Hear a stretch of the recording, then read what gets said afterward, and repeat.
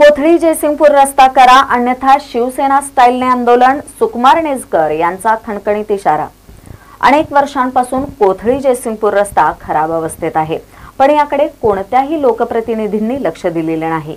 अनेक वेळा लोकप्रतिनिधींना निवेदन देऊनही त्यांनी पाठ फिरवली आहे।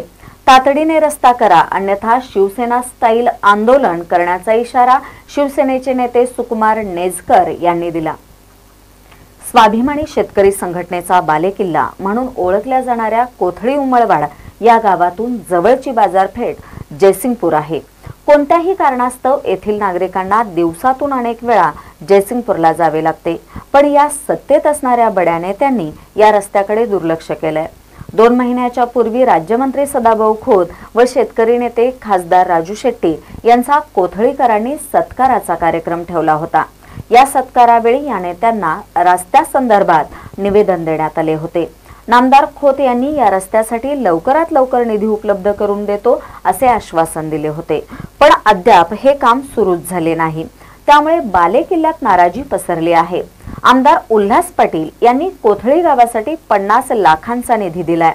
गावातील अंतर्गत रस्ते पूर्ण केले आहेत, पण या खासदार आणि मंत्री यांना कोथळी जयसिंगपूर रस्ता करण्यासाठी निधी उपलब्ध होत नसेल का? आणि जर लवकरात लवकर रस्त्याच्या कामाला सुरुवात झाली नाही तर शिवसेना स्टाईलने आंदोलन करू असा खणखणीत इशारा सुकुमार नेजकर यांनी दिलाय। महानकारी न्यूजसाठी दानोळीहून अभय बाळकुंजे। माझं नाव सुकुमार नेजकर, शिवसेना शाखा प्रमुख कोथळी।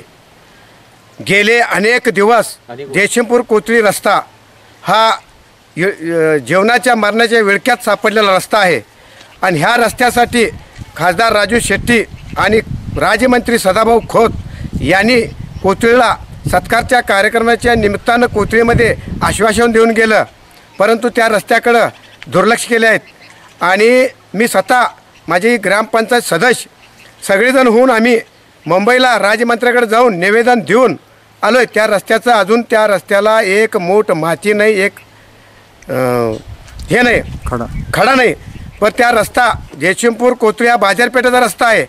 गेले अनेक दिवस ह्या रस्त्यासाठी आम्ही पाठपुरावा करत आलोय, तर ते रस्ता झाला नसला तरी आम्ही शिवसेना स्टाईलनं आंदोलन करणार आहे। आणि अनेक वेळा आमदार होऊन गेले, खासदार होऊन गेले, राज्यमंत्री होऊन गेले, 20 वर्षे झाले ह्या रस्त्याकडे कोणी ढुकून बघितलं नाही। गेल्या वर्षी या 2-2.5 वर्षात उल्हासदादा आमदार कोथळीसाठी 50 लाखाचा निधी कोथळी गावामध्ये त्यांनी दिलेला आहे। आम्ही त्याचा पाठपुरावा करून त्या कामाची रस्त्याची कामं पूर्ण केलेली आहेत। अजून 2 कामं बाकी आहेत, ते बी 2 दिवसात चालू होतील। आणि जर हा रस्ता झाला नसला तर आम्ही रस्ता रोको आंदोलन करणार आहे शिवसेनेच्या माध्यमातून।